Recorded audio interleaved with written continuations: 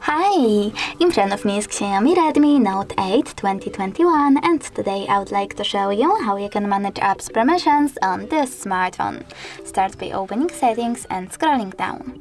Now you need to select apps over here and click on permissions. Then select permissions one more time and pick one of your phone's features, like location. Then select an app. I will go with Maps because it has a lot of options, and over here you need to select one of them. Allow all the time, allow only when using the app, ask every time or deny. I will go with allow all the time, so when I go back I can start Maps, just gain access to this device location. But you can always click on one of your apps and select see all Maps permissions. Then manage all of them for this app from here. Thanks so much for watching. If you enjoyed this video, leave a like, comment and don't forget to subscribe. Bye!